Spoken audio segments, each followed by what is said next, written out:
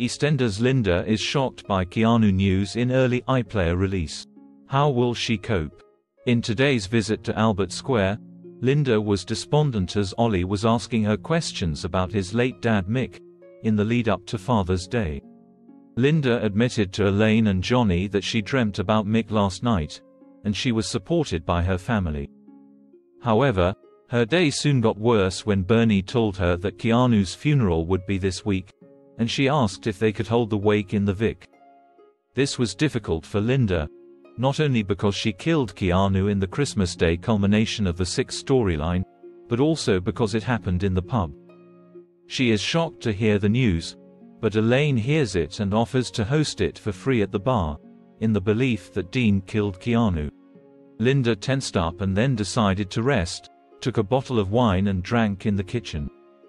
Johnny, who found out about Linda's involvement in Keanu's death back in February, found his mum and supported her, promising that she was going to get through it.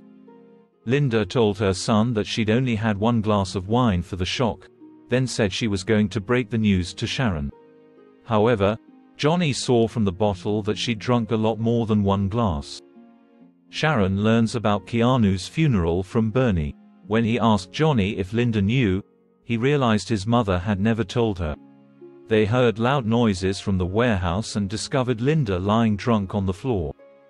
As Johnny comforted her, Linda started shouting about her guilt over Keanu's death, while Sharon warned her to keep it down.